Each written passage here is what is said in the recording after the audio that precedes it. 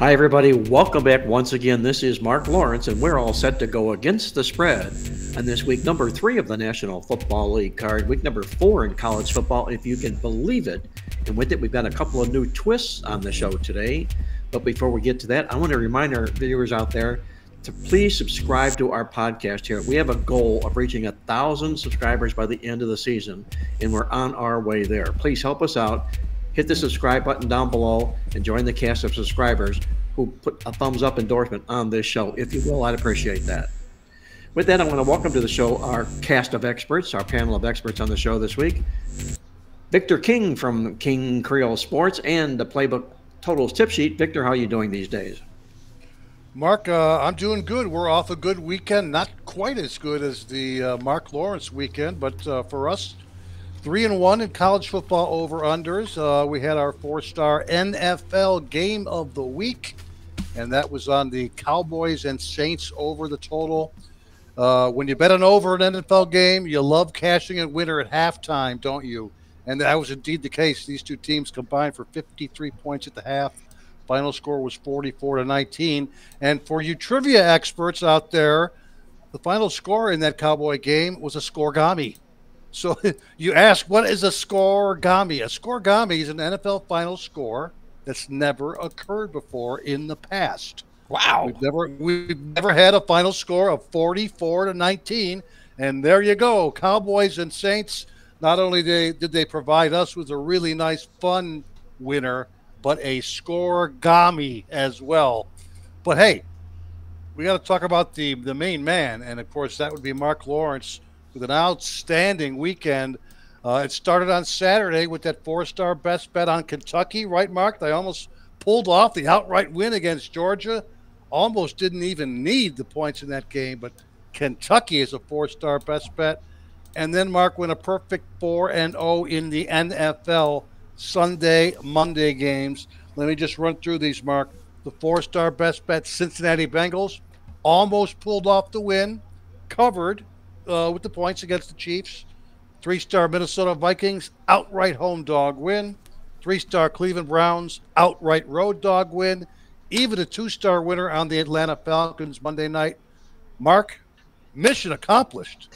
Yeah, it was mission accomplished, Victor. Thank you very much. And I can say this, that when Kentucky did not win the football game, I was sort of second-guessing myself because I had these visions of playing that game on a money line and was regretting it all game long that I didn't do it. And all of a sudden it ends up Georgia winning the game, so I felt relieved in a sense. So, but it was a great weekend, and I appreciate that. Thank you. Well played, Yeah, I actually put a few bucks on Kentucky's money line because of what you said when we were talking on the Our Lads show. Right. I was like, really, Kentucky to win the game outright? Because you actually said that you thought that was a shot. They could do it. Yes. And I was like, well, anything that's a shot at that number, I'm going to take just in case. And yeah. By the way, I was going to say, Victor, the only thing about what you said about having the game ticket cashed at halftime is it's like betting an over in baseball and the score's like 11-9 after 4 innings and it gets called off because of rain. I don't know if they have the same rule offshore that they have in Vegas, but the game has to be official. It has to go 55 minutes or all bets are refunded. So you're right about that. Although that's a nice thing to have to sweat. Yeah, well, it's like betting under. You have to sweat the whole game to cash your under ticket. Yeah. The overs, like Victor says, it's nice to have it cashed at the half. It's real nice. When you're betting an under, guys, in whether it's college football or the NFL, and you're forcing yourself to watch it on TV, and you feel it slowly slipping away, the thing I compared that to is death by 1,000 cuts. That's what it is when you bet it under, watch it, and it slowly slips away. Yeah, thank goodness for in-game wagering that most places have right now.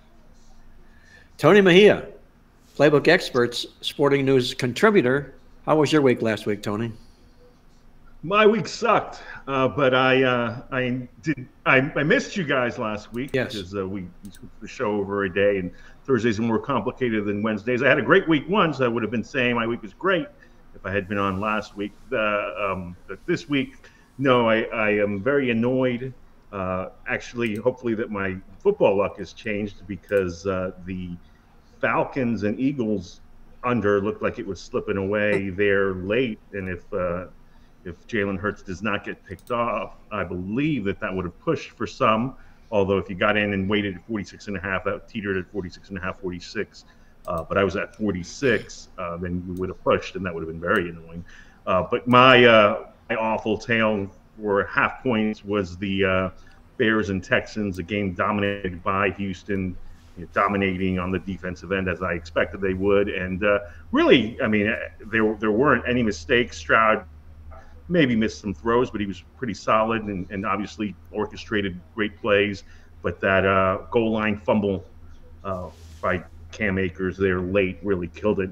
You're up 9, looking to go up 15 with roughly 5-6 minutes left, laying 6.5. Then you're feeling pretty good. But instead, Cairo Santos field goal and my 6.5 best bet blew up. So very annoyed there. College football was So we were looking for a bounce back week 3.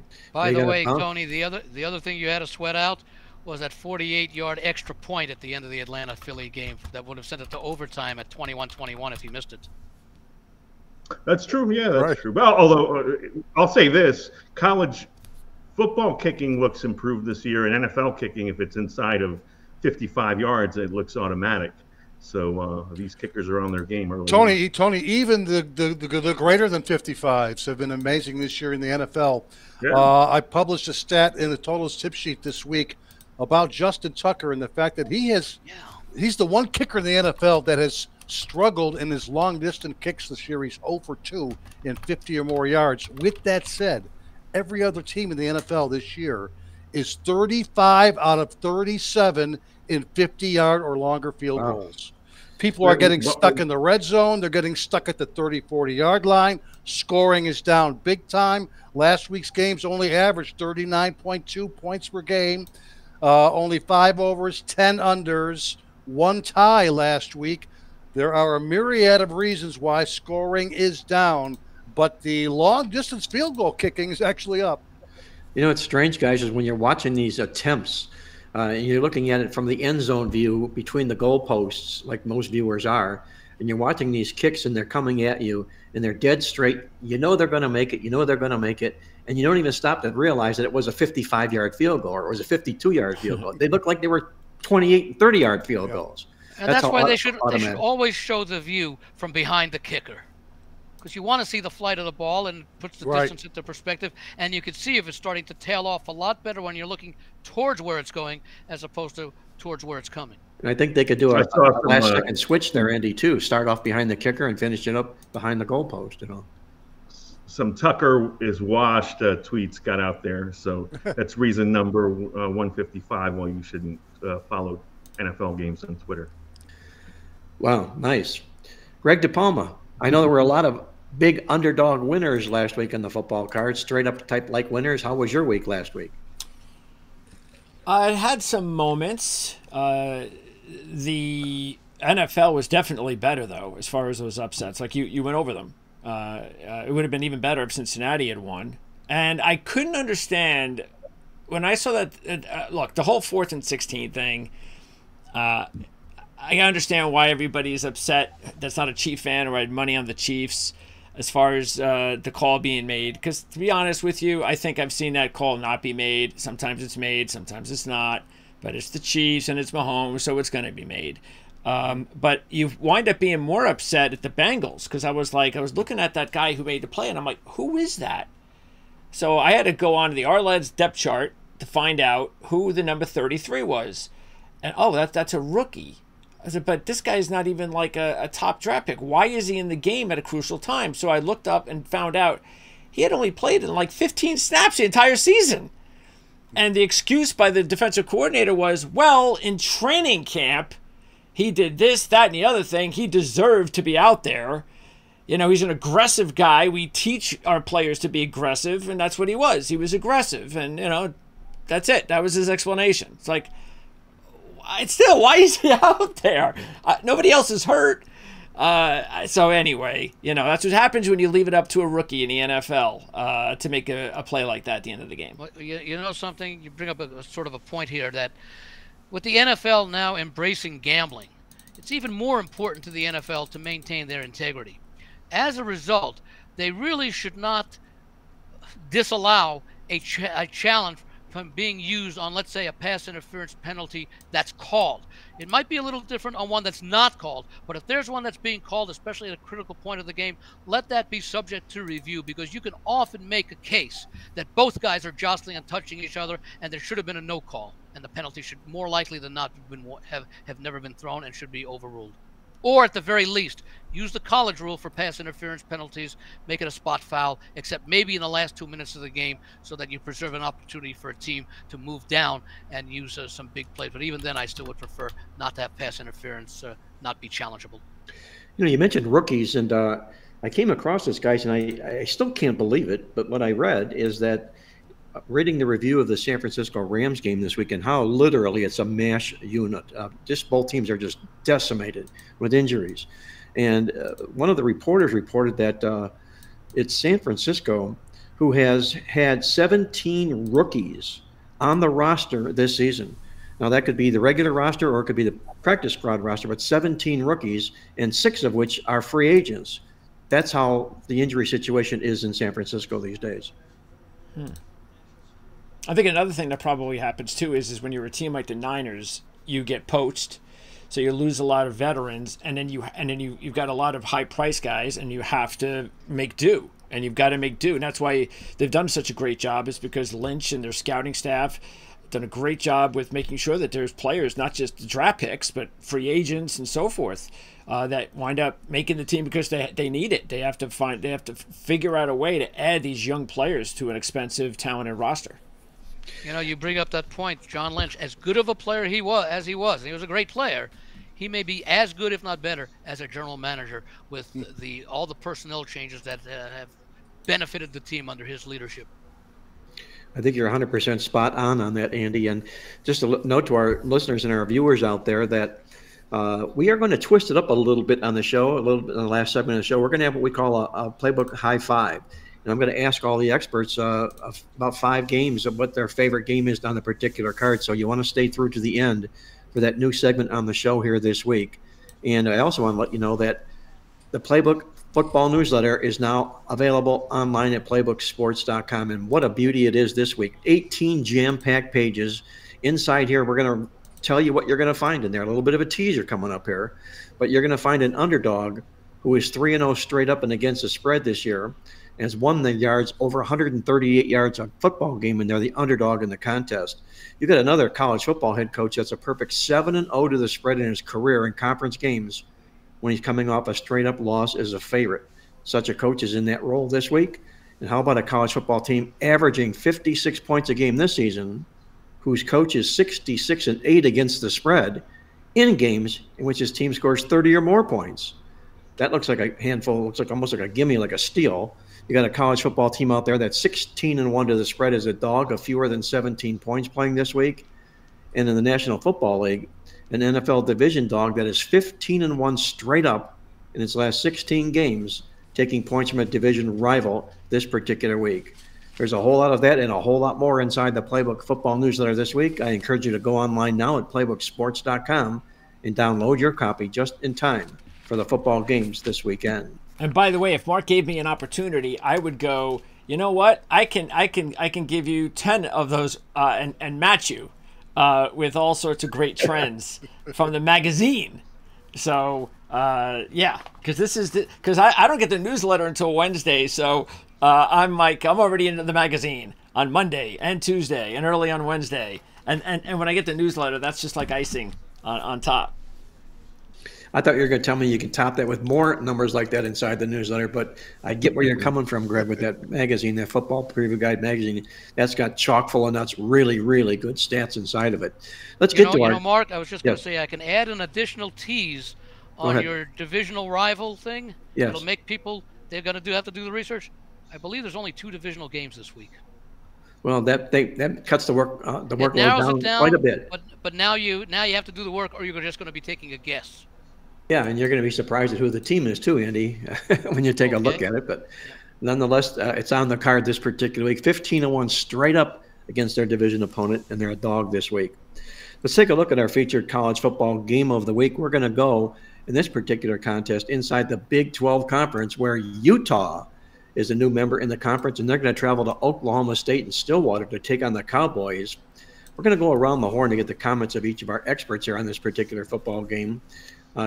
First of all, we'll kick it off with you, Andy, here. How do you see this football game between Utah and Oklahoma State on Saturday? Well, both teams are 3-0 and have long-term successful coaches. Kyle Whittingham of Utah, 164-79 straight up. Almost an identical record for Oklahoma State's Mike Gundy. He's 169-79 straight up. They're both in season number 20 as coaches, as head college coaches at their respective institutions. Utah's oft-injured quarterback Rising has been upgraded to probable, which did cause a significant shift in the line move. Okie State opened about a 3-point favorite. Utah is now favored by 2, so that's a significant adjustment. Over the summer, the Westgate had this game listed as a pick'em, and that maybe suggests that they actually like Utah a little bit better because this game being on home surface would say that if this were on a neutral surface, Utah would be the choice. I actually like Amanda, Oklahoma. You said that line changed? Yes. Yeah. Oh, not from where it opened, from where it was over the summer. Oh, okay, got it. Yeah, I believe the game was a pick'em over the summer, and now the adjustment has been made. Both teams have started off playing well. Oklahoma State, of course, had that scare against Arkansas, but it also showed their mettle as far as coming back from a big deficit and ended up winning in overtime and frustrating those who did not get 8.5 or more on Arkansas in a game that they were covering the entire contest. I like Oklahoma State. Both of these teams, Utah and Oklahoma State, playing amongst, I guess you'd say, sort of started to say Kansas and Kansas State were probably the 4 top contenders to win the Big 12 championship this year, which will be interesting with Texas and Oklahoma no longer in the conference. I like Oklahoma State as a home dog. I do like both coaches. These are 2 teams that I'm looking to bet on throughout the season, but if they're playing each other as they are this week, and I think either team is capable of winning at home or on the road, I'll take the home underdog. Andy Iskoe on the home underdog Oklahoma State Cowboys in this football game. Don't tell Gundy that he's a home underdog in this football game. He doesn't need any more to get his troops riled up for the contest. Victor, how do you see Oklahoma State and Utah shaking out on Saturday? Well, Andy covered the line moves in the game, so we don't have to run through that. It looks like another hot day there in the Sooner State. Somewhere 94, 95 degrees. It's going to be hot, only 15% chance of rain. Manageable winds. Oklahoma can be a windy place, obviously, but anything under 15 miles an hour would not be significant in regards to the total. And it opened 52 with the Cam Rising probable news. It's actually gone up a couple of points. The last time I looked, it was currently at 54. Let's see here. Utah 1-2 over under on the season, 47.6 points per game. Last week's game against Utah State without Cam Rising was surprisingly high scoring for the Utes. Okie State 2-1 over under in the season, 63.0 combined points per game. Yeah, these 2 teams are in the Big 12, but obviously they don't play each other a lot. In fact, I think the last time they played was way back in 1945 when Oklahoma State was known as, I believe, Oklahoma A&M. The question in the game is how effective will Rising be if he will be starting in this game? And you got a couple of what you would consider to be veteran quarterbacks here taking on each other. Cam Rising's 24 years old, while Okie State's guy's 25 years old. That would be the Alan Bowman, their quarterback. The prudent play for totals bettors would be to hold off until we get to Saturday afternoon sometime. Let's make sure Cam Rising is indeed playing in the game. We would do a final weather check before we consider the over in the game. As far as her stats go, it's all good for over bettors. Utah 422 offensive yards per game, 36.7 points per game. Okie State even better, 446 on offense, 42.7 points per game on offense, and a weak defense too that's actually given up 463 yards per game. Dating back to last season, Utah's last 4 road games, true road games, have gone a perfect 4-0 to the over. Okie State is on a current run of 9-5 over-under last 14 games, including 5-1 over-under when playing at home. The current line of 54 still seems a little bit low for a Big 12 game. So we'll hold off for now. We'll check things on Saturday. And chances are we'll be throwing a few bucks on the over if Rising indeed plays in this game. Rising goes, Victor goes over in this football game for his side in the contest. Tony, let me ask you this question here. You're a National Football League general manager. You know the talent of the quarterbacks that are coming out in the draft. Cam Rising looks to be a first-round pick. Does his injury situation concern you any at all? This guy misses more games than he plays, and you wonder if not when he turns pro, will he be on the injured list more often than he won't? You think that's going to end up knocking him down in the draft order in the NFL draft? Only if they're concerned about his age, being probably significantly older than the other top prospects. As far as what he brings to the table, coming off of an injury riddled college career, I think that you trust that you're going to be able to keep him clean. You definitely trust that he will be somewhat like Bo Nix in being able to come into the league and recognize defenses and recognize blitzes probably better than what the top two draft picks in this past draft, Williams and Daniels, have been able to do thus far, because that's going to help. And I think that to segue into this prediction, I think that's what's going to help Utah and Stillwater, because this is a true road game, and last week's kind of was at Utah State. They hadn't played there in a while, and they missed Rising. They missed him early. Took them a little while. Zach Wilson's kid brother was actually the starting quarterback for the Utes, and he's really young. So having Cam Rising there is, I can't think of 5 other situations around the country where the starting quarterback makes more of a significant difference as opposed to the backup than at Utah. I mean, you put Cam Rising on that team, they're a national championship contender. You take them off, I don't think that they are top 3 in the Big 12. So, I think he'll be fine. This particular injury that he's got, it's something on his ring finger on his throwing hand. So we'll see if he's able to be 100%. But sounds like he is. There's no it required stitches, so hopefully they don't open up. I'm not really sure the particulars on that, if there's any concerns over that, other than I would be shocked if he doesn't play. It sounds like he's probable. They'll also have Dorian Singer back, a key receiver for them. They've got Money Parks, their number 1. And so from that standpoint, I am concerned about Oklahoma State, because defensively they really struggled against Arkansas. That's really been the only team on their schedule that they played that you can somewhat say, all right, well, how they do against a real offense or this early in the season. And the Hogs did whatever they wanted.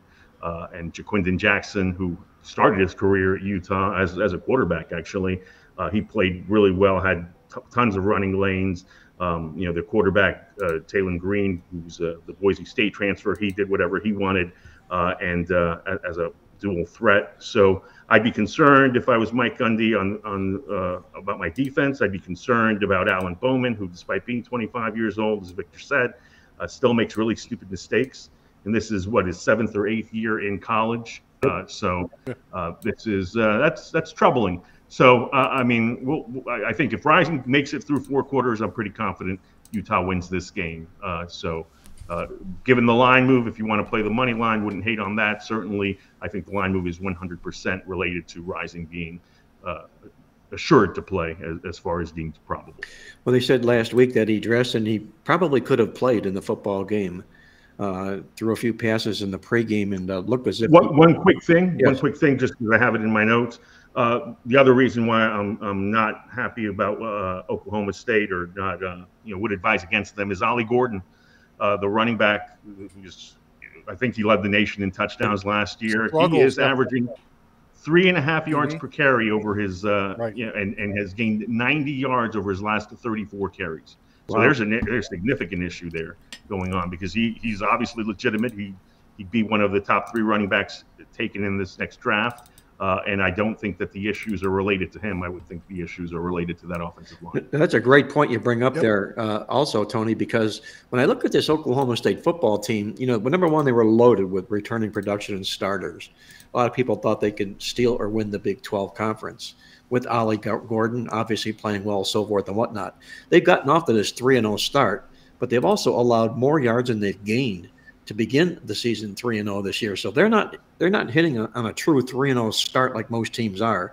And I think there's some problems with this football team. They've also struggled in conference openers. Take a look at them.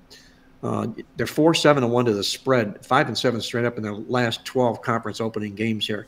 To me, it's a tough call. I was going to be all over Utah as a dog in this game, as a dog. But they're not. 78-39, that's a long-term dog that's as good as any number in all of college football. But they're not. We can't talk about it. They're the favorite in the football contest. So I'm going to take a pass and watch this football game from a distance. Greg DePalma, how do you see this game shaping up between these two Big 12 powerhouses? Well, before I get into the game, just so you know, because this is an easy trap to fall into. I've fallen into it a lot, and that is when you see a really good college quarterback and you just believe that, well, he's obviously going to be really good as a pro. But the fact is Cam Rising, scouting-wise, is not considered a top draft pick. And matter of fact, I don't know if it's because of the injury, but have you noticed him lately? He's got a big caboose now. I mean, he walks off the field and his ass is like, almost like it's an offensive lineman. It's like, dude, get in better shape. I mean, what are you doing? So, especially when you're getting injured all the time, that's not a good look. So, does our lads project him as a first-round pick? Do you know, Greg, at this point? No, and they're not going to have projections like that. I think Dave Syvertson has early projections on like 5 top quarterbacks that he has on the Arled's football YouTube channel. He's a guy that is probably just going to be more of in the lines of like, I don't know, maybe like a Jake Haener type. I think that's how they're going to look at Cam Rising at the next level. And to throw on top of what your point was, is the guy's always injured. So, but as far as the game is concerned, this is what I wanted to do. See, I was waiting for my opportunity to, caress my playbook guide for all the great trends that they provide for me. And I actually love the fact that Oklahoma State's a dog. And here is why. Oklahoma State, in the last 2 years plus, has won and covered all 5 of their games as a home dog. Won and covered. That's not easy to do. And they've also covered 12 straight as dogs of less than 7 when they take on an opponent off a straight-up win. Throw in the fact that Utah was only 4-9-1 against the spread as a road favorite and 0-1 in that spot this year. And with Rising coming in and out, I just can't go against Oklahoma State. I can't. It's like me playing the sheets with John Hardoon in horse racing. I don't care what everything says. If the sheets tell me one thing, I'm just going with it. I trust it. I'm going with it, just like I'm going to trust and go with the playbook trend that says some really good things for Oklahoma State. I got you. You live and die by who you bring to the dance with you, and it sounds like that playbook guide goes everywhere with you pretty much throughout the college football season and the NFL season. Yeah. That's a good. Except under my pillow. I don't go that far. You could learn by osmosis doing that too, Greg. Just an FYI. Yes. Okay, guys, that's a look at our college football game of the week. It's a beauty inside the Big 12 conference. It's a must-watch game because it's also a possible Big 12 championship game preview. We could see these same 2 teams circling back and taking on each other once again at the end of the season in the title game. By the way, one more quick thing. You were talking about Ollie Gordon. Just so you know, too, if you can recall the fact that he was arrested in July for drunk driving. And that was a pretty big deal. And coincidentally, he's off to a slow start. So it could be the offensive line, like Tony said, but it could be some other stuff as well. Well, where there's smoke, there's fire. That's all I'll say to that. Thus, it's not a real surprise to see him struggling, at least early on in the football season. You're tuned in to Mark Lawrence Against the Spread, the nation's most popular sports handicapping talk show. I'm visiting with our cast of experts, Andy Iskoe from TheLogicalApproach.com in Las Vegas, Victor King, the proprietor and editor of the Playbook Totals Tip Sheet, Tony Mejia, a Playbook expert and contributor to the Sporting News, and our good friend Greg DePalma, our host extraordinaire producer. By the way, as you gather by now, Jim Feist is not with us for the show this week. He will be back next week. We do hope to have Jim on board next week. With that, guys, let's move it over to now our NFL game of the week. And we've got a pretty nice football game on tap this week. We could have probably torn apart the Baltimore-Dallas game. It might have had a little bit more fan attention and appeal and so forth and whatnot. But you're still basically talking about two teams that are 1-3 on the season here, and it's not a lot of lack or luster. It's lacking a lot of luster. So we're opting instead to go to New Orleans, where the Saints are going to play host to the Philadelphia Eagles this particular football season, or this week, I should say. Andy, how do you see these two teams, the Eagles and the Saints, on Sunday? Well, we talked a little bit about the Eagles the other night with Tony was talking about the total and all that, with the sloppy play at the thing that surprised me in that game was Sirianni not going for the field goal in the first quarter and you wasting a timeout to decide to go for it after there was some running around on the field defensively. So his stock as a head coach is going down, and he's starting to feel some of the pressure. Now, unquestionably, the biggest positive story of the young season has to be the play of the New Orleans Saints. Their opening week 47-10 home win over Carolina drew some attention, but not as much was made of it given the opponent, Carolina. But the 44-19 win at Dallas last week raised many an eyebrow, especially after Dallas had been impressive the week before in winning on the road at Cleveland. Philly's win over Green Bay in Brazil featured an impressive display of their offense, but the defense left much to be desired, allowing the Pack to gain 414 yards, including 163 on the ground. Now, one thing to keep in mind with Philadelphia is that they have new offensive and defensive coordinators this year, and both are experienced veterans at the position. You have Vic Fangio coming over to take care of the defense, and Kellen Moore coming over to lead the offense. So I would expect to see tweaks and adjustments being made progressively throughout the season as these two grizzled veterans adjust to the talent that they have and what's working and what's not working and things like that. Now, with the kind of performance that the Saints had over the first 2 weeks of the season, you would think that they would show some regression. I think the one thing that you have to really like, or two things you have to like about the Saints, is the play of Derek Carr at quarterback and the reemergence of Kamara as a featured back as well after a couple of, for him, mediocre seasons. Interesting, the line on this game had Philadelphia a 3-point road favorite over the summer in the advanced lines. When the Saints won, the line was again posted at 3 on Sunday night, but the early money came in on New Orleans, and this was, of course, before the Monday night tip-off when the line was taken off the board as the Eagles played. It was bet down to, it had been bet down to Philly still favored by only 1.5. After the Philly loss on Monday night, the game was posted with New Orleans about a 2.5-point favorite. It's a nice adjustment there, and it actually got bet up to 3, and now it's pretty much settled in at 2.5. I kind of like this game as a situation where maybe a bit too much of an overreaction to the play of both teams, although you certainly can't take anything away from what New Orleans did at Dallas. I think that the line of Philadelphia 3, at the very least, may have been a little bit too high. Even if you said New Orleans was going to be improved, maybe you could make a case for this game being even. So with New Orleans now the favorite, it's almost like my Oklahoma State play, except here I'm looking to play on the quality road underdog. I'll be on Philadelphia. I'll either have to buy at the 3 or take the +3 if it shows up again. Yeah, lots of reactions happened with Philadelphia for their poor play of late here. Nick Sirianni taking all kinds of heat in Philadelphia as well because of it.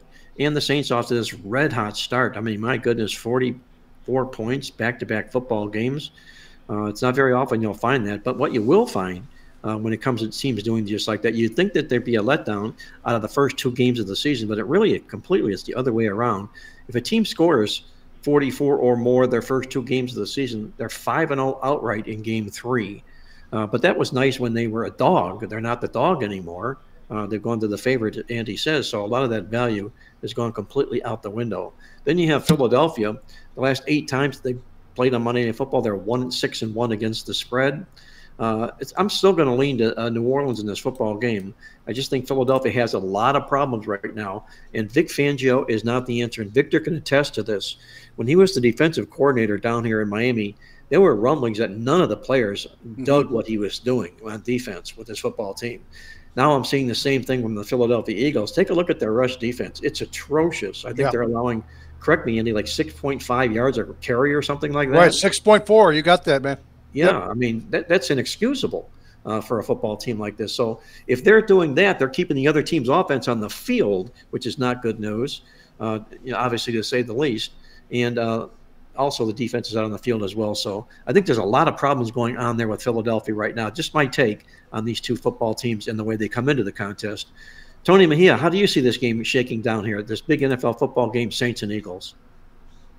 I mean, looking to see if the Saints' offensive line is going to be intact. I think that's a huge deal because if they can keep Derek Carr clean, I think they've got a shot. Carr's obviously played a lot better than most of us expected. Ditto with Alvin Kamara, who did not get the contract extension that he wanted, and now is, going to. I don't know if he'll get paid because running backs don't, but he is certainly doing his part to help his agent out over the course of the next few months. The thing I think that sticks out to me most about Philly, because we could be talking about a 2-0 team if Saquon Barkley hauls in a catch that he makes 99 out of 100 times, is that they really have struggled to generate a pass rush when that is probably the strength of that defense. And not probably, it is. And so they're bottom 5 in the league in sack rate. They are not doing anything to help a defensive backfield that we knew was going to struggle, and I think there's going to be some injuries there as well. I saw Cooper DeJean was in the mix at the end in key situations. They played prevent. That certainly doesn't bode well for Fangio. It was way too easy for the Falcons to drive the ball into scoring range the way they did, and then once you start the pressure at that point, you're instead of being on your own side of the 50, you're already in scoring range. And so I think it was entirely too easy as to how the Falcons took the lead in that game. But again, blame to go around. Barkley first and foremost. But beyond his drop, he's pretty much been a really strong performer in that offense. So I think they have to feel good about that.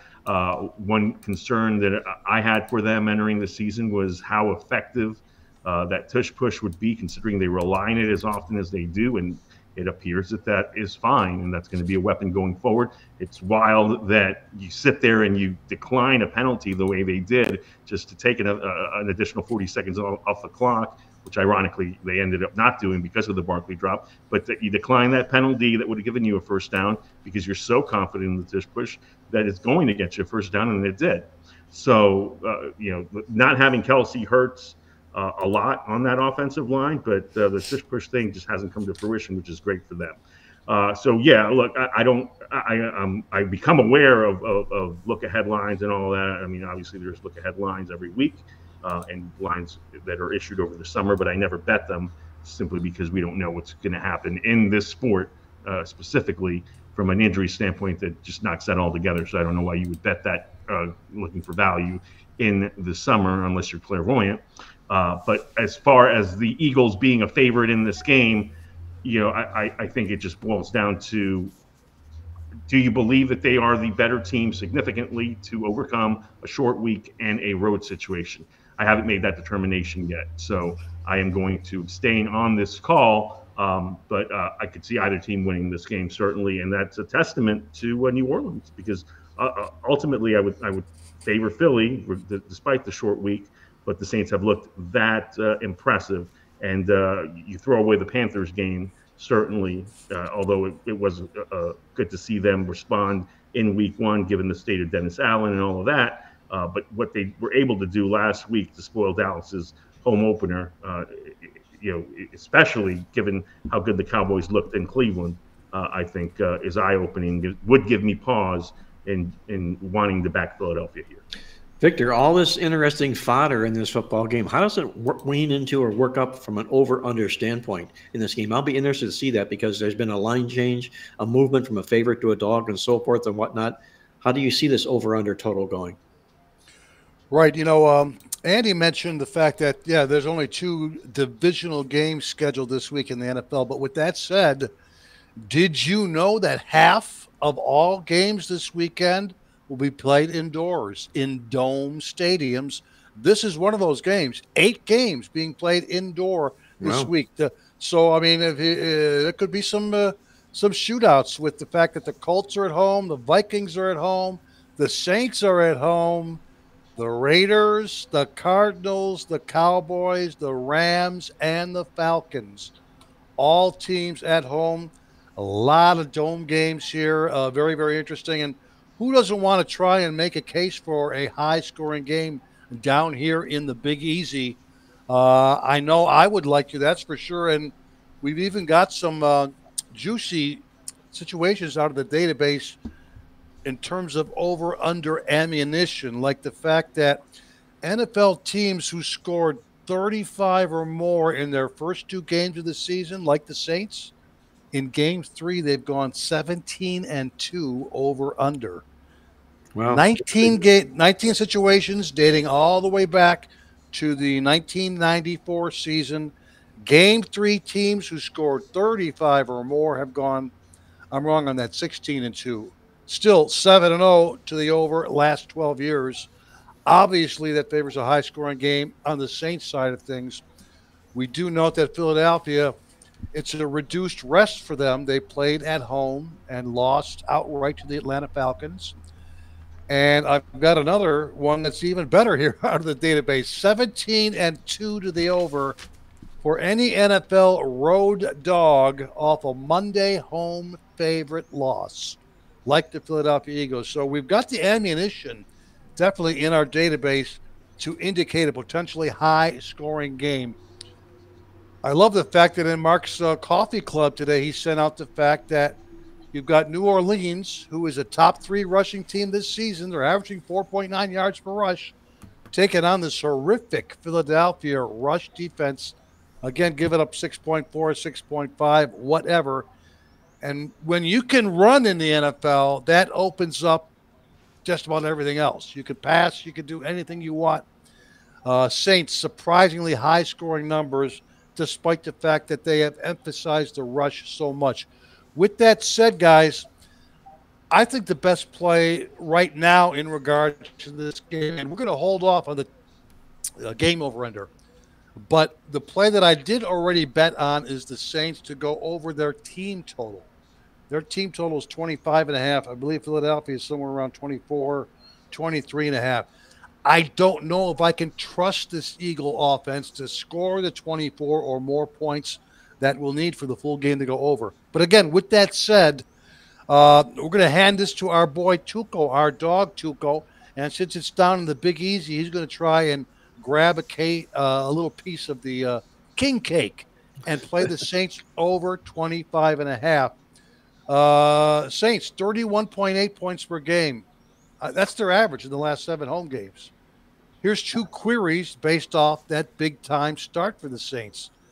NFL teams who scored 40 or more in back-to-back games have averaged 30.9 points per game since the 2012 season. That applies to the Saints. Another one, NFL Game 3 teams, like I just mentioned, who scored 35 or more, have averaged 34.1 points per game since 2011. I got a couple of tidbits. It's been a high-scoring series between these 2 teams. 7-3 to the over last 10 meetings. The last 4 games played in the Big Easy, the Eagles have given up 31.5 points per game. So I think the better play right now is to play against that horrific right now Philadelphia defense and sharp Saint offense. And that's the one that we'll bet right now is the Saints to go over their team total of 25.5. Victor fades that terrible Philadelphia rush defense and goes over the team total with New Orleans in the football game. Greg DePalma, how do you see this game shaking out? And I know it was nice Victor alluded to the coffee club, and I know we're going to talk a little bit about some of the things that we share in the coffee club each and every week. How do you see this game, Victor, Sunday between New Orleans and Philadelphia? Greg. I'm sorry, Greg. Yeah, well, this is one that, as you know, when we were doing our preseason picks, I just really didn't have a good feeling about the NFC East. And sure didn't look like that was the case week 1. But again, it's early, just like it's early in week 2. It's just real early. So I'm not going to make any judgments on the entire season after 1 or 2 weeks. But I just bring it up because I just didn't have any faith in the Eagles and thought that if they have issues early in the season with the whole situation with their coach, just felt that was going to really hurt their chances. And this is why this might be the game of the year for them, because if they lose this one after the way they lost the last one, it could snowball. So it's a huge game, but that doesn't mean I like them because of it. I just think that, like you say, Mark, and I wasn't sure, of course, what the historical trends were in Game 3, but I'm glad that they're siding with the Saints, because I like the Saints in this one, just because how can you not, based on how they've looked so far the first 2 weeks. Sometimes coaches are lucky because there's some stability there. Obviously, whatever Clint Kubiak is doing is just remarkable. And but that's what happens in the NFL. We saw it last year with Slowick and Stroud. Sometimes you get the right coordinator who hasn't made a name for himself yet, and he goes somewhere and he finds the right quarterback and they mesh, and that's what's going on right now. And I just find it really hard to go against the Saints in this spot. So I was all over the Saints in this one anyway, but then I looked at, once again, the Playbook magazine, and there are 3 trends working really against the Eagles here. One is 1-10 against the spread. One is 1-9 against the spread, and the one that's 1-12 against the spread is when they're off a straight up loss, taking on an NFC opponent off a upset win. 1-12. And then on the flip side, the Saints are 11-1 against the spread versus non-division favorites, which of course that's now switched over to the Saints. I mean, so as a favorite, so that doesn't work. But all of those trends were still siding with the Eagles. And it was something that we talked about on the, as I close out, Andy and I do the Predict the Lines show on the Our Lads Football Network. We just recorded it, and this was a game that we were talking about.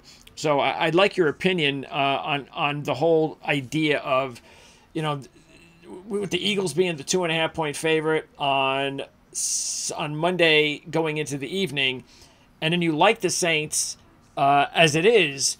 That's a tricky situation, because then all of a sudden you wake up the next day and you didn't take advantage of it on Monday before the game, because you basically lost 5 points. If you think about it, going from 2.5 to 2.5 in one night.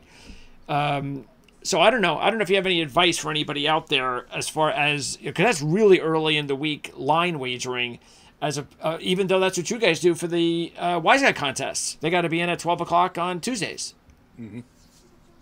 Well, I don't know if you're asking me or Andy for that question, Greg. But you. I mean, I already know okay, Andy's answer. You can find that out on the Arlad show. Okay, good.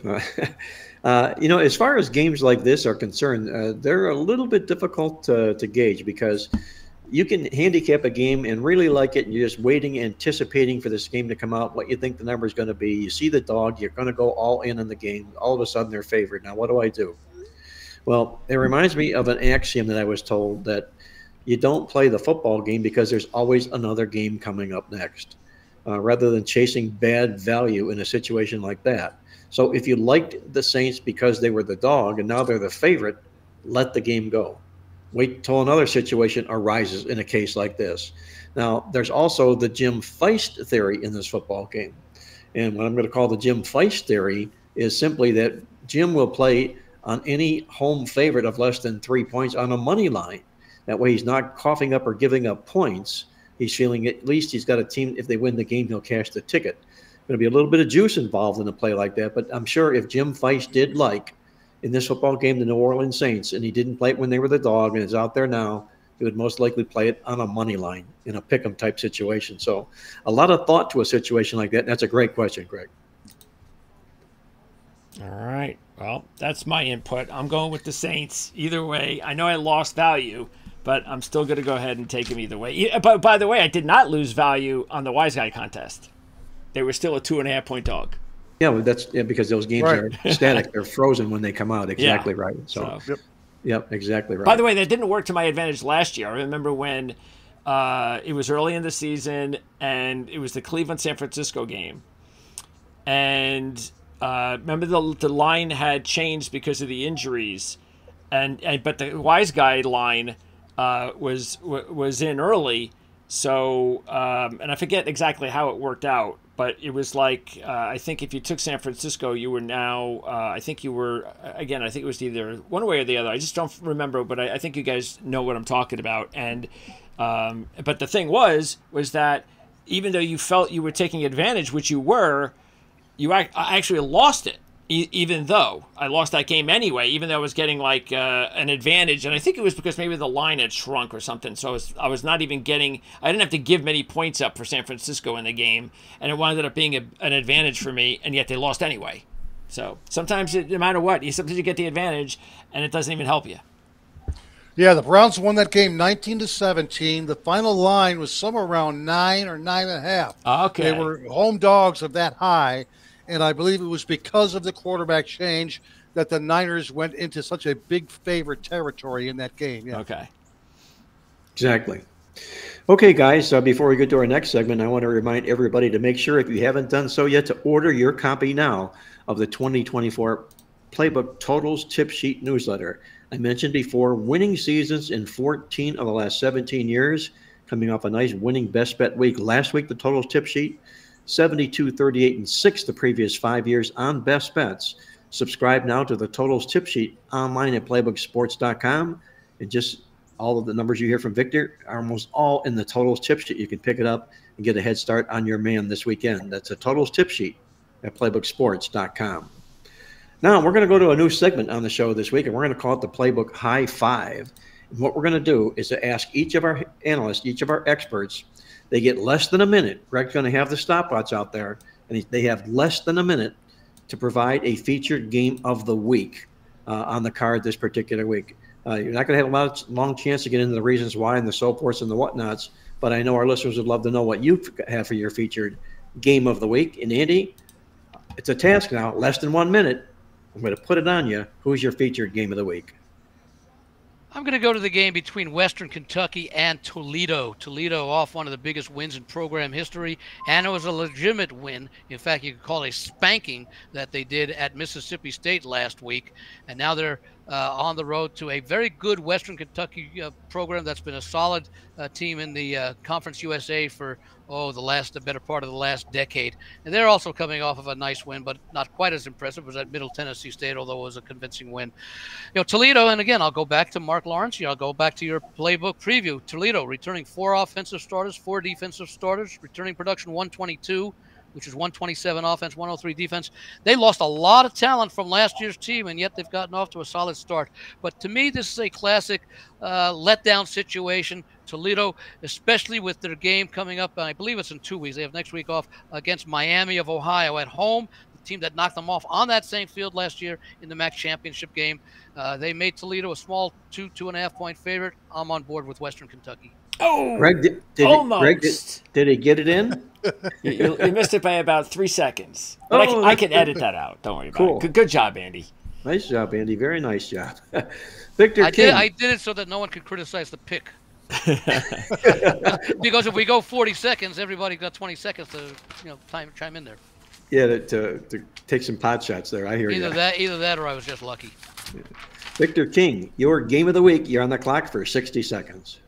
Our game of the week is a first half totals game of the week, and it's going to be Houston, Minnesota, under 22.5 points in the first half. I love what Brian Flores is doing with that underrated Vikings defense. They're playing like their hair's on fire, the Vikings.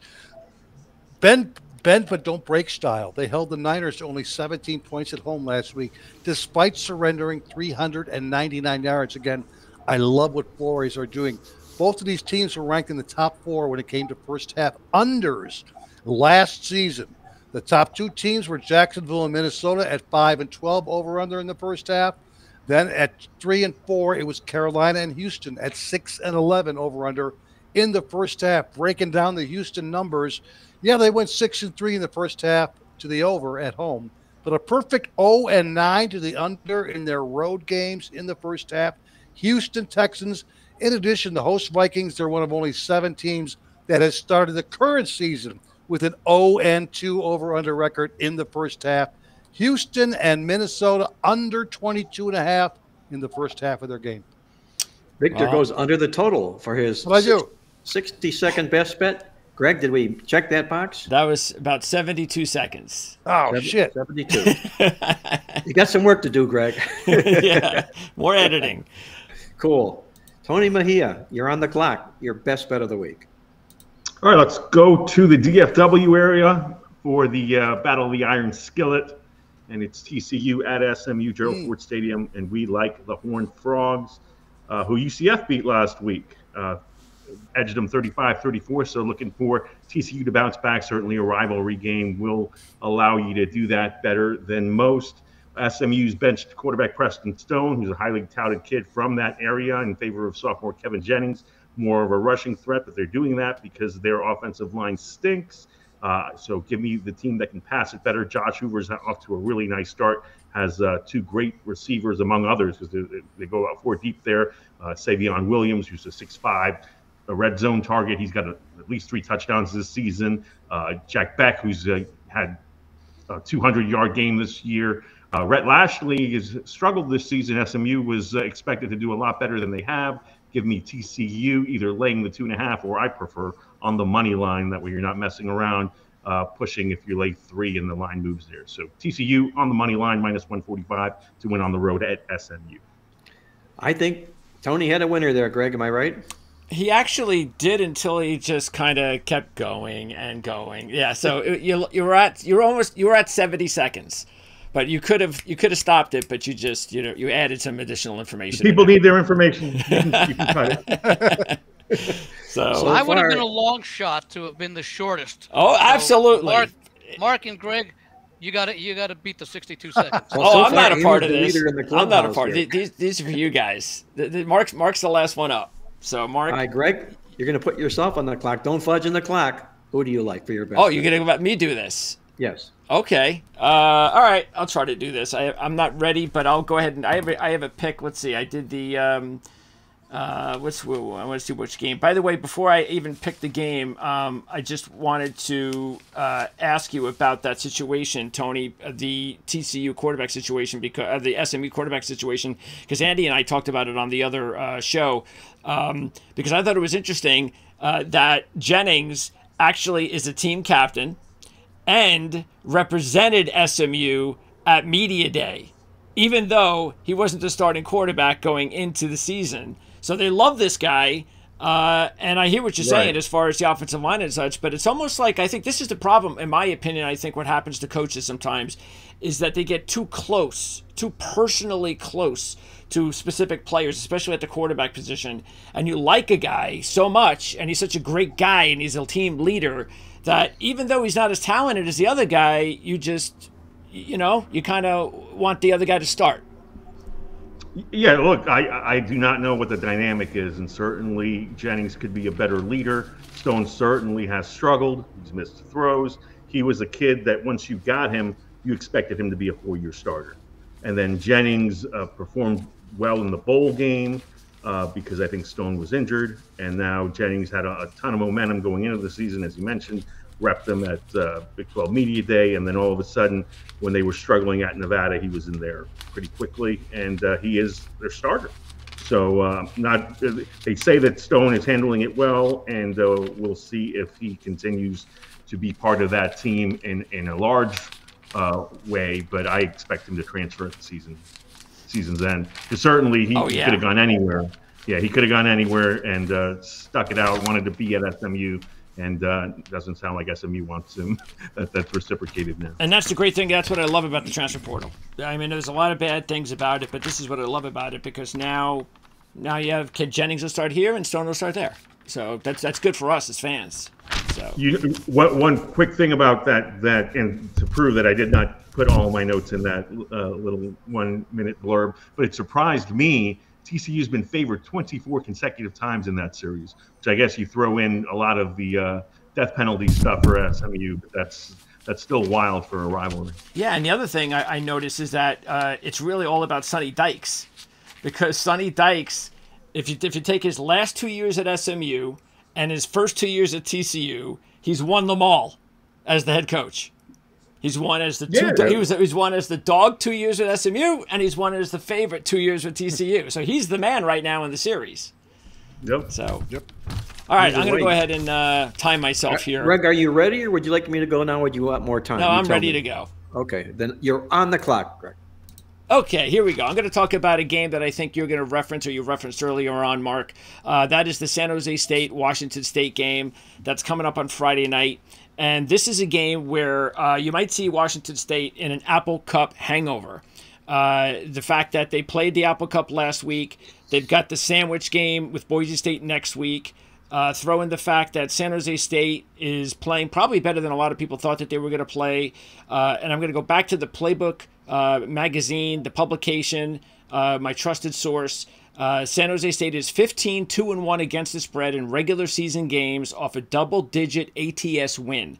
Again, 15-2-1. 1-0 in that spot this year. 16-6-1 against the spread as a road dog since 2018. 1-0 in that spot this year. And to wrap it all up, the quarterback for San Jose State is a Washington State transfer. Quarterback Emmett Brown. You know he's going to want to stick it to his former team. So I'm taking San Jose State as a 14-point dog and might actually dangle with the 5-1 money line play. You dog, Greg DePalma. That's the game I was going to use, okay? Oh, okay. I picked the wrong game.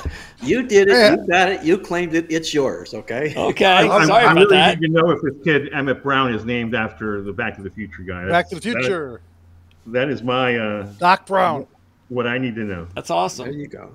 All right, guys. I'll go to 1B here for my play this week, and I'm going to go inside the Big 12 Conference and look at BYU when they host Kansas State this particular weekend. We all know how good Chris Kleiman has been as a head coach at Kansas State, 37-22 to the spread, but he's only human on the road, just 12-11, and 3-7 against a 700 or better opponent. He's also got a big revenge game up on deck next week against Oklahoma State. They're going to journey into BYU, who's gotten off to this great start this year, and in fact, they are 3-0 straight up against the spread and in the stats. BYU has won the stats an average of 200 yards a game. Yet they're the home dog in this particular football game. Go back, if you look at them as a dog, 18-5 as a dog of late, 11-1 the last 12 games, the dog for BYU.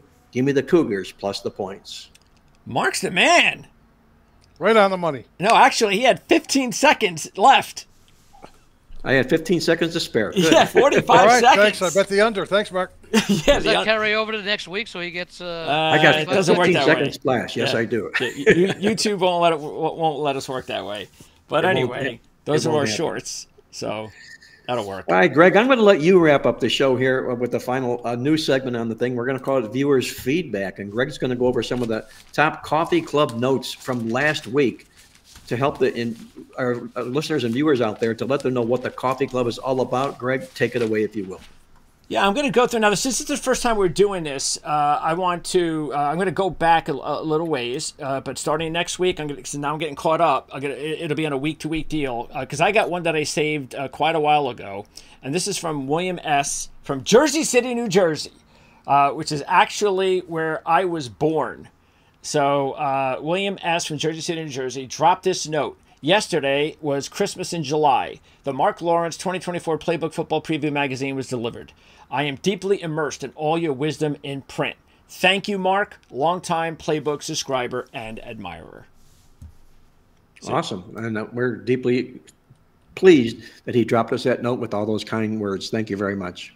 Also, I figured this would be a good time because at some point I wanted to do this, and I just take advantage of or take a look back at the odds that were released. And this was again probably, I believe, like in July. You might remember, Mark. This was the odds released by BetOnline.ag for the first coach to be fired this season in college football, and Billy Napier was leading the pack at 4-1 odds.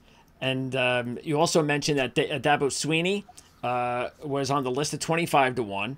And so the way they've looked over the last couple of weeks, that's not happening. So Napier 4-1, Sam Pittman 5-1, Mario Cristobal 6-1. Oh wait, What? That's not happening. Yeah. So what about Novell? Actually, you know what? I'm going to go ahead and go through them, yeah. and then each of you can say yes or no. All right, Billy Napier 4-1. no, No even what? money. Oh, well, I will say he might not survive if they lose at Mississippi State. Right. I make him I'll even say money. that he doesn't survive when they win at Mississippi State because they have the perfect situation to fire him. Already the trustees have met, and it's a bye week. So I think this is a swan song. Hopefully he goes out As with a in win. BUY, buy out the contract? That kind of bye week? Next one. The bye week and then the bye week for the interim guy Yeah. to prepare for UCF to begin October. And here's an interesting thing because I'm already looking ahead here, and a lot of these guys are all off to good starts. Next, Sam Pittman 5-1. No way. No way. Again, off to a good start, Greg. I wouldn't be surprised if they're waiting for this season to end and come to UNLV and get their former defensive coordinator, Barry Odom. Well, the way Pittman's coaching so far, though, and that what a great situation for them to grab that Taylor Green from Boise State in the portal. I mean, What happened big game for them Auburn against this week, Greg? Oh yeah, absolutely. So that's why if they win that game, Arkansas is off and running. What were you saying, Tony? It's a big game for them against Auburn. Yeah. All right, here's the next one. Mario Cristobal 6-1.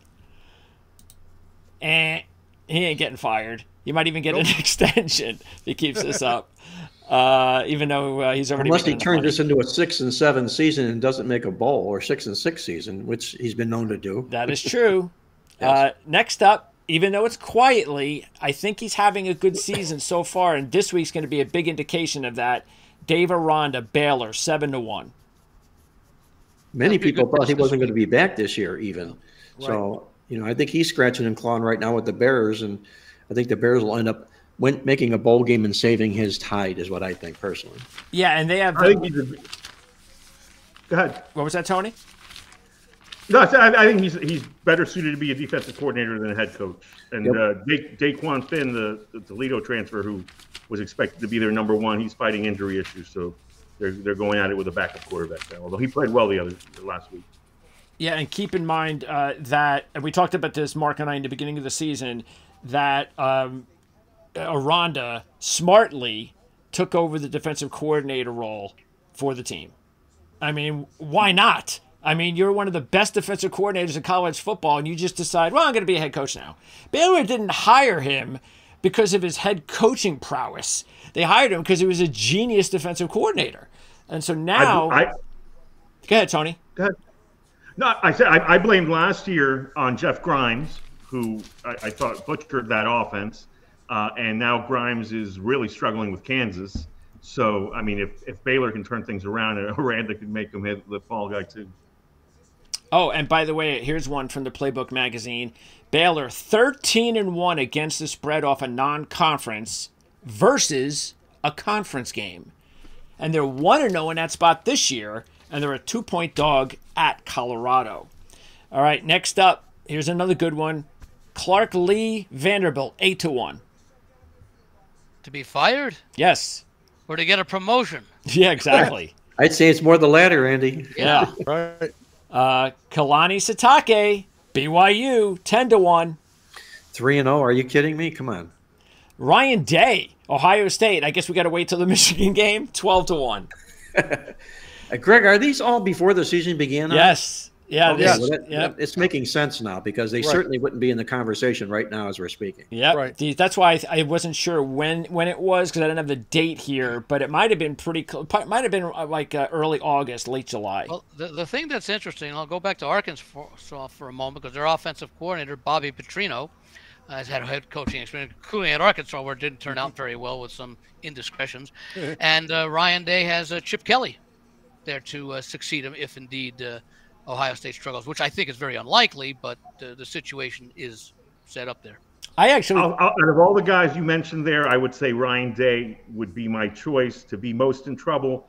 And so we'll talk after the stretch that's at Oregon, home to Nebraska, at Penn State. They lose 2 of those games.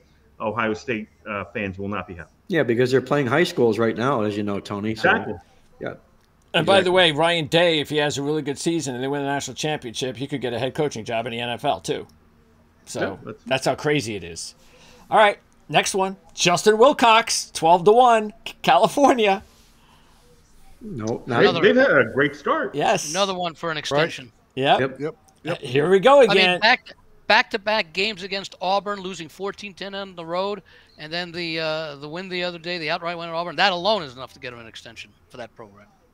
Next up, 12-1, Pat Narduzzi. Nope, you can take him off the list too. I mean, that was a big win against West Virginia. Right. Panthers have gotten off to a really nice start here so far this football season here. Narduzzi will be in Pittsburgh for a few more years. Yeah, and West Virginia, on a related note, West Virginia fans are done with Neil Brown after blowing a 10-point lead with 5 minutes to go. Well, to Narduzzi. By the way, the next coach on the list is Neil Brown. Well, that may be the adios. Tony signals at the adios. I would think they have to make a bowl game this year, and even that might not be enough. And that was a really, by the way, Pittsburgh had 2 come-from-behind wins in a row. Like Cincinnati on the road, and then at home against West Virginia. So they've had a really great start. Scott Satterfield, Cincinnati, 14-1. He's okay so far, right? So far. Yeah, remember, they were dominant in the AAC before they made the move last year, I think, to the Big 12. It'll take a couple of recruiting classes to get up to par. Just a few more, and another guy that's off to a good start. Could be undefeated. Shane Beamer, South Carolina, 16-1. He's going to have to win, though, Greg. I mean, I know he's played some pretty close football, close calls and things like that.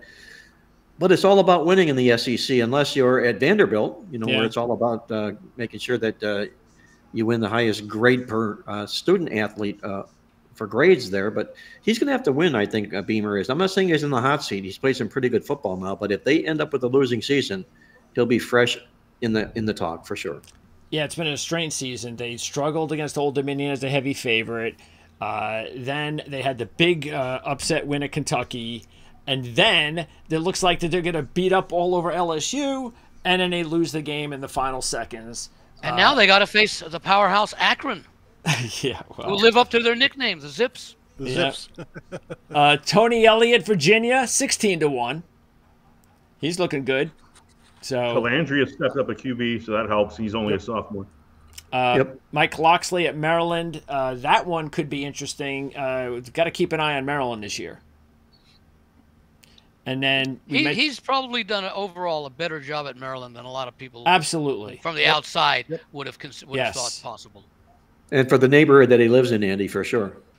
And by the way, the whole reason for that is because one thing and one thing only: he recruits. He's not a very good head coach. He's just a really good recruiter. That's all. Who's that? Who's it? Loxley. Mike Loxley. Yeah. I got you. That's actually how he got the job, because he did nothing. What was that? What did he have, the New Mexico job, I believe? New Mexico or state, one or the other. I don't remember one of the two. Yeah, right? And he was awful. And then he got rejuvenated at Alabama as an assistant. So Swinney, and then the last one on the list, and it might as well bring him up, the last on the list, because most of these guys are looking really good, is Lincoln Riley at 25-1. So we'll know a little bit more this weekend. They're favored on the road at the Big House. Yeah, I think we'll know by the end of the season. If this football team struggles in the Big Ten Conference, there may not be any excuses left for him with Caleb Williams being gone, and he's going to have to win. He's making a big dollar there in Los Angeles now. How about Venables at Oklahoma? Yeah. David, I was just about to say, I would make a wager with somebody that wants it, because you probably have to give me odds. But I bet Lincoln Riley outlasts Brent Venables at their current location. And how about the one that I think Tony, Vic brought up, Norvell at Florida State? FSU, yeah. Yeah, that's that's a tricky one, because he had the pressure going into last season, and then they almost go on their way to a national championship season. Everybody thinks they're going to be great again. It's not his fault that everybody thinks they're going to be great again. He lost so much talent. What if he loses again this week, Greg? And he very well might. But if he lost so much talent, doesn't that say something about the recruiting that he has, either himself or his assistants? And I guess you're supposed to reload at Florida State, not restock. Yeah, no, I agree with that. So we'll see. You guys might be right. If he doesn't have a great season, maybe they'll just say, well, it doesn't matter. By the way, Lincoln Riley, 2-7 against the spread as a road favorite. So that's a tough one at Michigan, even though I think they're clearly a better team than Michigan. Now, does that include his time at Oklahoma, or just with USC? Lincoln Riley. That one is. It's Oklahoma, also, I think. It is Oklahoma. Okay. Yes. Yeah, all time. I would think they'd be road favorites. Actually, no. It says here, I have Lincoln Riley with USC 2-7 against the spread road favorite. Yeah, because he was a road favorite a lot at Oklahoma. Yeah, that's probably true there. Yeah. All right, and then let's now go to the comments. The viewer comments, and again, there's some that we just have not gotten to for a while. So let's go through this. Bando SWB 3378. There is so much gambling content, but your show is the one I always listen to week in and week out. Keep up the good work. Next, my man Bando, good. Bando. Next up is Rick White. I don't believe he is the wide receiver at UNLV. 3112 is let's see. Oh, actually, let's hope not. Yeah, this was actually a question he wanted to know, and we never answered it for him. Is the Pac-12 still considered to be in the Power 5 with only 2 teams left? So I believe not. No, we call it the Power 4 now. So yes, we do. AVE the Prophet 83. Love the content, family. Love the content, family. Mr. Lawrence, keep it coming. Love the content, family. Next up, Will Hildebrand, 1313. Will Hildebrand. Great stuff, guys. 4 Hall of Famers, and that does not include Mark Lawrence and Jim Feist. That was me adding the no, great stuff, guys. 4 Hall of Famers, the producer, that's me, and Mejia. Best chance for a last place division team to win division this year to me is the Bengals. So last to first, yeah. Yeah. And that's probably still the case, guys, because how many times have they started 0-2? And they were last place. I think, what's the number now? Like 314-1 in his first 3 games of the season. But they were a 4th place team, last place last year with a 9-8 record. And an injured quarterback for much of the year. Next up, let's see. Where is this? Okay, here we go. Terry Hill, 859. Do the RPR updates during the season, and what other stats that should stay prevy on that? Let's see. I don't know if I can. I'm glad you said that, Greg, because we have not updated the current RPR numbers on the website. Oh, okay. I'll be making a point to do that. Anybody's interested, and you follow our RPR numbers in the Playbook Preview Guide magazine. Those are Bill Conley's returning production rankings. He put a final tweak on those just before the season began. They differentiate just a little bit from those in the magazine. But the final ones we will have up on the website. Just log on at playbooksports.com/RPR. By the way, on that same subject, and I'd like to get everyone else's comments. At what point do you not really relate to the RPR or the returning starters? I normally say 4 games or the end of September.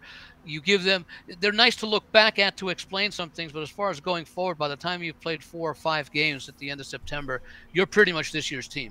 Well, that's a great question, Andy. And I think digging deeper into the question is the fact that the top 3 or 4 teams in the RPR rankings have done extremely well from the beginning of the season to the end of the season. So I think what you want to do is you want to keep a track on who the top 3 or 4 teams were, how they're doing against the spread now. And if they're doing well now, there's no sense in getting off of them because they've built this camaraderie and they have this momentum going. Talking about Iowa State, I believe Stanford was on that list. I believe number 2.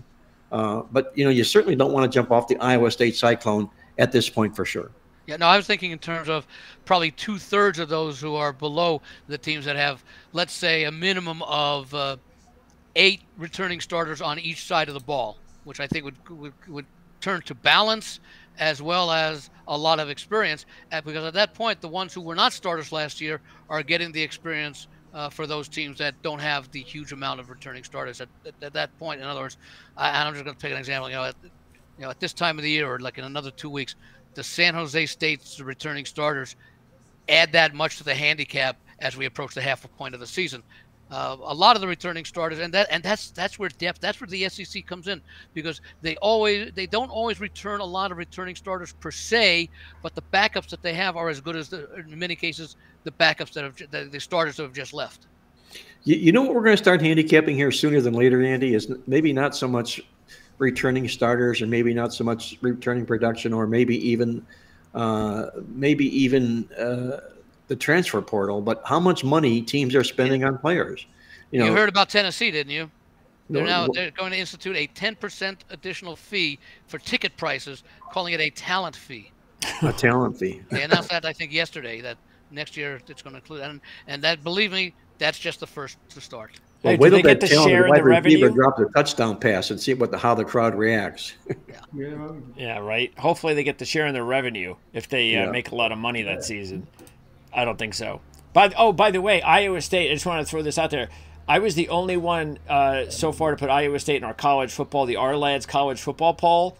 And I'm not saying that to say anything other than to use it as a way for me to say, Andy, man, I couldn't even believe it when I went through your poll. I was like, I haven't noticed this. You know what I'm going to say, right? As far as your college football poll. What, the Notre Dame's back in? No. Iowa State's where they're at? No, he doesn't even have Iowa State. Out. What's that? He doesn't even have Iowa State, Andy. Yeah, I'm not sold on them. That's not it. Wow, I can't believe you just... Is this like completely gone over your head? Maybe not. You don't even have Texas in your college football poll. I thought I put him in. I thought I moved, unless this was No, you've not had them in the entire season. I had him in this. No, I think I had him this week like 6th or something. What was that? I may not have had him at the start of the season. Well, maybe the first week. Yeah. So any particular reason why you don't believe in them? I want to see how they play in the SEC. They're stepping up in class. Fair enough. Although, to be fair, they've done very well in their limited games against Alabama the last few years. All right, now a few more to go as far as comments. By the way, back to Will Hildebrand, 1313. Had to give this a like. Blows my mind how people will listen to others with no track record. Probably 150 plus years of betting experience here. Great information. 2 thumbs up, Will. Nice comment. Thank you. I think that's a dig at you, Mark, you, me, and Jim. 150 years of experience, because it's actually correct. Clay Perry, KYNBK. Hi, I just finished reading Betting Football to Win by Mike Winsmore, and he spoke very highly of you. Can I get a copy of your Playbook PDF? Thank you. So, I'm sure you've already given him. I'll give you an insider's take on that comment there, okay? That book that he mentioned was NFL Week 1 Winners, and it's a terrific book. It's been published for like 4 years in a row. I don't think it was this year. The author of that book was Mike Maines, the author of the NFL Football Preview for 10 years in the Playbook Football Preview Guide magazine. He knoweth what he speaketh. Mike knows the NFL like the back of his hand, so I was not surprised at all to see how good that NFL Week 1 Winners book ended up being. And that's a high compliment. Yes. You and I both know Mike. Yes. That's great work. All right. Next up, another repeat. AVE, the Prophet 83. Man, y'all are the best content and smooth personalities. That's AVE, the Prophet 83. HB Glass. Love the show, gentlemen. The stats are great. Wondering if you guys can go over the strategies of Survivor Pool. Thank you. There we go. So, for the few people that are left. For those of us that are left, yeah. Yeah. Well, I'll give you one quick story here, guys. First week of the season, I'm partnering with the guy, and we're in a major Survivor contest. Not the one at the Circle, but even bigger than that. And, right away, out of the gate, he wants to use Baltimore. And I said, no way in the world are we going to use the most popular favorite the first week out of the gate, because when they lose the Baltimore or Cincinnati. Or the pool's going to dump, right? No, I was going to say Cincinnati was the big favorite week 1. So we got by. We used Buffalo. We scratched and clawed and won. Week number 2, what happens last week? Number 1 favorite. He submits it. He uses it, and we lose. It's like a lesson to be learned. Baltimore Ravens, by the way, that was okay. I think the strategy in Survivor pools is, bottom line to me, do not use the number 1 favorite until you're in a position where the pool's down to nothing and it's manageable at that point. But when you're up against a a stadium full of competition. You can't do that. You have to let them beat themselves. That's my now in Victor. Circa, You're in a lot of survivor pools. What's your take on that? Yeah, I got into 3. I'm out in 2 of them. I'm still alive in 1, the big money one, which I'm thankful for, definitely. But look at the stats in the NFL. The 6-point or higher dogs in the NFL are a perfect 8-0 ATS to the point spread this season. Not only that, but 7-point or more dogs. Not only are they a perfect ATS, but they're a perfect 3-0 straight up. 7-point or more underdogs. Wow. It's been a fantastic season for the long dogs in the NFL.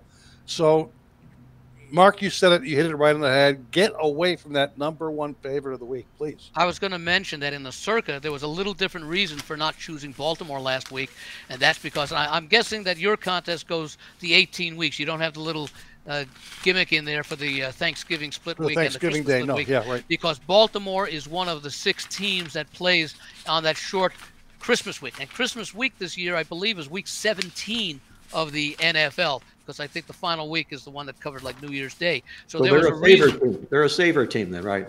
They're a saver team. Now, I actually went against that because I played Houston, who I believe Baltimore plays in that Christmas game. But I felt it was a good spot to play Houston because they're getting Chicago at Chicago's weakest point of the season. Chicago, I think, is going to be one of those teams that shows gradual improvement. Of course, it may have to be more than gradual now, but that's another thing. And we had over 2,300 people. I think there are now 3887 out of a field of 14,266 in Survivor, meaning a $14.266 million payday. The imputed value, meaning that if everybody went perfect and you split up the $14.266 million, your $1,000 entry right now is worth about $3,700. Nice. But you're not going to cash that in. As the 7 or more dogs this week are the Giants, Carolina, the Rams, and Washington. So if you want to keep that going. All right. Next up, Brent Hall, 9629. Nice show. Jeff Todd Kobasiuk. Do you know who that is? Jeff Todd? Oh, yeah. Jeff Kobasiuk. Jeff Todd Kobasiuk. Canada. Yeah. And Guitar man. Okay. And he's a professional guitar player, lifelong rock and roll member, guitar player, and he really loves Victor's Totals tip sheet. He really loves the Black Book, and he's been a good customer at Playbook for a long time. Well, maybe he can come up with a little ditty on the Totals tip sheet, and we'll play it on the show. Anyway, Jeff says, "Oh yeah, guys, let's go. Have a great season. Great stuff as always." And then just 3 more to go. Ernest Brooks, $3.99. Thanks for your game breakdowns. Bruce Cotney, $51.90. Great show. Thanks for the info. And the last one is Excel. Let's see. Excelly Entertainment, $47.38. I have no idea what that's trying to be. Maybe a business name. Good video. I subscribed. So that's the comments. Questions, of course, and we're going to update these on a weekly basis now. So anything that happens from now on, it'll be from last week's show, comments and questions, all that stuff is really cool. It also helps us with our overall algorithms here on YouTube. The more we can strike conversations, the better. So we appreciate that. And then we started off with the Coffee Club emails. And I'll be taking a look at that and updating what I find really interesting on a week-to-week basis. Just kind of let you know what you're missing if you don't subscribe to the Daily Coffee Club emails. And before I wrap it up, or let Mark wrap it up, I usually ask you guys if you have any futures of the week. I'm actually going to give you guys a future. I'm going to give you some from F1, Formula One futures advice. And this is based on the show I do with CJ Radoon, who's the F1 NASCAR analyst on my show. And he says that he is, because we went over the futures, championship futures, and if you're familiar at all with F1, Max Verstappen has won 3 straight championships. And he dominated. Began the year, first half of the year, dominating. All of a sudden, he's kind of come back to the pack. He's not winning. He's finishing 5th, 6th, 4th, but he's not winning. So we were looking over his futures, and it was like, well, I said, CJ, man, his futures, it's only minus 240, minus 230. And again, I never usually go down the road of putting minus money like that. I know Jim Feist does, but I don't. But I just got to say, because I asked CJ, I said, well, that sounds too easy to me. What does he have to do to lose the championship? He's so far ahead in points.